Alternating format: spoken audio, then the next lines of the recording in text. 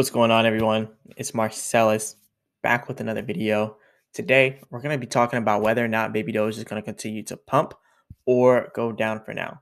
So definitely stick around to the end of the video. And also, if you want to become a member of the channel, definitely go ahead and join. I'll go over any crypto that the members want me to go over first. And also, just hit the like button and subscribe. It really helps the YouTube channel out a lot. And remember, I'm not a financial advisor, none of this financial advice. But yeah, let's get straight to the video, though. So I want to talk about this technical analysis that we did with Baby Doge. Now, a few days ago, I did this video on how Baby Doge was consolidating. And at the end of the consolidation, we're pretty much going to be going on a downtrend. So that's exactly what happened. And we did that to a T. We actually hit that downtrend literally at the end of the consolidation, broke out of it on a negative downtrend. But then right after that, we immediately started the pump. And that's what I was mentioning. I was like, look, it's probably going to be a fake out, like where it's just going to go down and trick you, pretty much be a bear trap. So it trapped the bears. People thought it was going to be bearish after that consolidation. I kind of knew it would be bullish, but watch the previous videos, not the video from yesterday, but the one before that. And then you'll see exactly what I'm talking about. But yeah, I pretty much knew it was going to happen like this. So the 24-hour market control is in control by the bulls by 80%. So it's pretty much showing this 80% bullish right now. And actually, if you look over here, Baby Doge is really up a lot right now, 18.8% in the last 24 hours. It was actually more earlier on in the day, but it's been going down since the early day today. So now we're having, a little bit of a downtrend here. But we're pretty much going to be talking about whether or not this is going to continue to pump and whether or not we're going to, either continue to pump or go down from here. So right here, you can actually see the support line is actually about to be met. So we did get rejected here.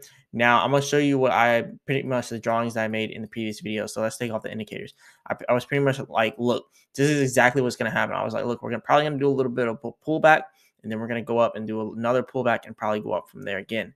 Now, I didn't do it exactly how I thought it would. It did pull back, but not as far as I thought it would. And then it did go up, but it didn't pull back immediately all the way down to that last support where I thought it would go down. It actually just continued to go up from here. So from right now, what I'm seeing with Baby Doge, we could be doing a pullback back to about 1250. So we may see 8Z 1250 for Baby Doge. So it'll pretty much look something like this, and we'll pull back to this level right here.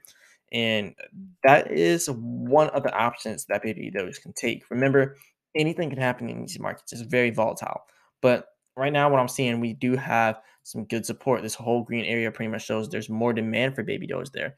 So if there's more demand for Baby Doge at 8Z1250, then that just means that that's going to be the area where people are more likely to buy in at. So it's definitely going to be a pretty good area of support for us. We still can't even see Will Watcher Finance. I want them to hurry up and fix their website because it really helps out with this. But anyways, we have pretty much switched over here on the oscillator. This is all buying volume here, not getting much selling. So that's definitely pretty good news for us inside the Baby Doge army. And look, I always talk about this all the time, how literally when Baby Doge is going, or I mean, when the whole overall crypto market is going down, Baby Doge is going up. Like, look, Bitcoin dropped below 30K again, 29.2K. And actually, if you look at the Bitcoin technical analysis, I thought it was kind of going to kind of follow Baby Doge. But actually, as you can see here, I did this technical analysis the same day that I did the Baby Doge one. I was like, look, it's on the same consolidation pattern. But see, there was something different with Bitcoin. Bitcoin broke out of the consolidation pattern into a negative trend, right? And then it kind of bottomed out, and then it started to pump a little bit, but it immediately pretty much sold off all those gains that we had. So now we're seeing that's selling off literally right before our eyes. Now it was a little bit overbought, like right here, even pretty much we sold all the way down there, but it's showing that it's overbought after that huge sell-off. And yes, obviously this was an oversold area. So I think there's going to become more selling for Baby Doge, because if this much buying pressure, this is a pretty short amount of buying pressure, if all that buying pressure could be an overbought area, then you're probably going to see some more selling going on. Because look, this went from 28.8K all the way up to 29.3, and they consider that overbought. But when you look at the oversold area, it was about 30.4K sold all the way down here to pretty much 28.8K. So literally 2K right there. So that's a lot of money. And I don't know. I just think Bitcoin definitely has some ways to go. I've been talking about 25K Bitcoin for a while. This isn't a Bitcoin video, but I was talking about how Baby Doge is following Bitcoin, but now we kind of broke off from that.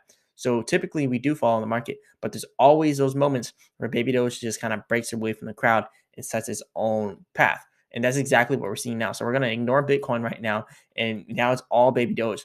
So do I believe Baby Doge can continue to pump from here? I think it's possible, but you have to expect this pullback. You just have to. Like this, we have to respect the support lines.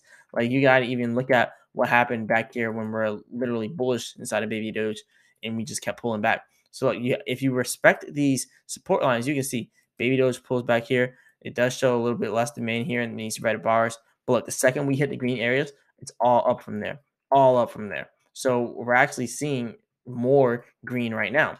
So literally when we hit this green support here, it's going to be up from there. So where are we going to see Baby Doge go next? Well, we got to look at our supports that we had previously in Baby Doge. So let's go ahead and look at that. So the next area where Baby Doge could actually end up is this right here, because you can see we did have some support there. So we may have some more. I mean, we had some resistance there. It was our support previously, but it was primarily our resistance. So that's why it's going to be our resistance again. So that's pretty much around 8Z17. So I want to say 8Z1750. When I say 8Z, that's 8 zeros in 1750. So 888 blah blah blah blah blah, 8 zeros and then 1750. So that's probably where we're going to see this resistance at. So you're going to see it go from 1400 to 1700 and probably get another pullback from there. But then after that, the next area for us to break would be up here at the 2200 area. So this is the next resistance that we would have to break after we break pretty much 1700. That's if we break 1700. Now, if we don't break 1700, you got to look at it realistically. We're going to break below the support that we set here. This was our resistance, but now it's our support and we've set it. So if we broke below that, the next area here would be 8Z10, and then we'll add another 0 if we can't hold those levels.